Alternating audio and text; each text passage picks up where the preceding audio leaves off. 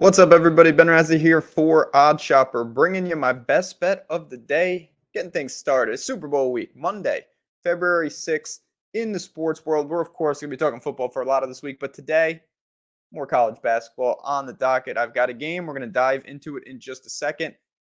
Welcome to the channel. If you're new, if you're returning, regardless, this is what we do here. Free content at OddsShopper. We're breaking down games, picking lines, hopefully cashing tickets. If you like what you see, hit the like button, subscribe to the channel. We got off to a bad start in February. Saturday was a key game for us, Mississippi State, and we got there. They controlled that game from start to finish. We're feeling good, getting some momentum to start off a new week here. In addition to that, look at this. Bet 5, win 200 over at DK Sportsbook. You got to be a new user. But if you are, if you have not played over there, listen to this very quickly. Link below. If you go to that link and you click it, you sign up and you put your $5 wager on any market out there. Does not matter. $200 coming back to you. It's that simple. Got to be 21 plus. Play responsibly. If you have a gambling problem, call 1-800-GAMBLER.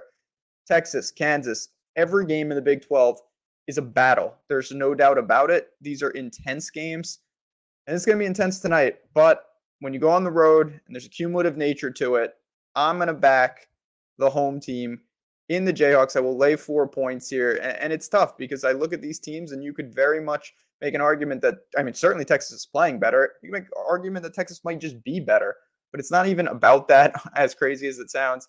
Situationally, this is a terrible spot for Texas. They're 19-4, 8-2 in the conference. They've done a very good job, particularly with the turmoil with the head coach.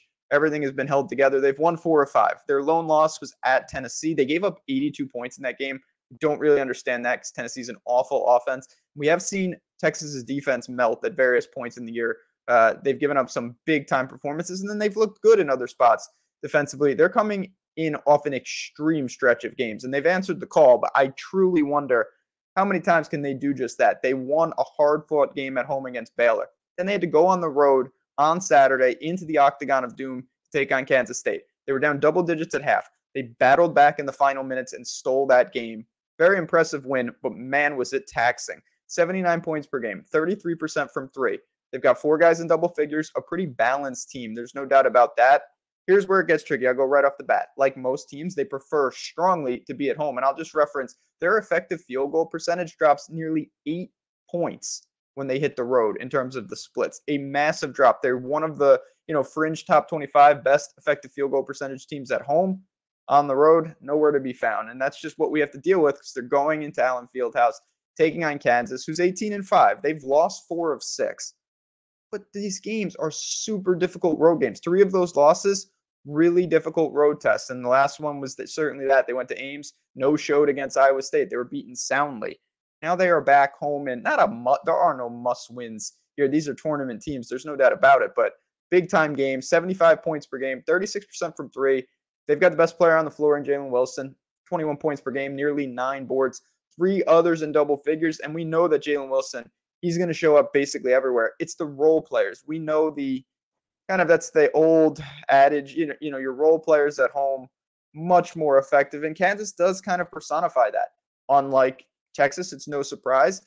Kansas gets a boost. Effective field goal percentage, 51% on the road, 54% at home. You don't think that matters. It really, really does. You look at everything else, both of these teams are pretty sound, but Texas is a type of team. They're not a great shooting team. They're not an aggressive team where they get to the line an astronomical amount or anything like that.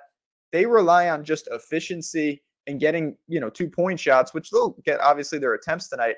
I think Kansas is going to really have the answers for them. And when Texas's defense doesn't travel, we've seen this multiple times, straight no-show on the road. I think Kansas in this spot, it's going to be hard to sweep both, KU and K-State in back-to-back games on the road. You do that, I tip my hat. Nice hands, sir. Good game. I don't really see it. I think that Kansas will answer the challenge. I think they will control this game, and I will lay the 4 points here. I'm comfortable with that. A 147 total is very healthy. It's going to be up and down. I think Kansas can get in transition as well and cause even more problems there. So give me the Jayhawks at home laying the 4 points. One game here, Super Bowl props. Other college basketball games. NBA, there's trades all over the place. What else we got going on? Come find out in Discord. Just click that link right in the description. You see all the familiar faces. This is where we hang out. It's where our full cards are. We're answering questions. We're sweating games. Having a good time there. Again, Come test us out. You get 50% off that first week. No reason not to at least stick around for one. Maybe you become a long-term member. That would be awesome. But either way, get in the door and say what's up when you do. But that'll do it, friends. Just kicking things off on a Monday here. We got plenty coming down. PGA, Super Bowl, college basketball, and everything in between. Just want to say thanks again for tuning in. I always appreciate you guys. Good luck. Enjoy. Talk to you guys tomorrow.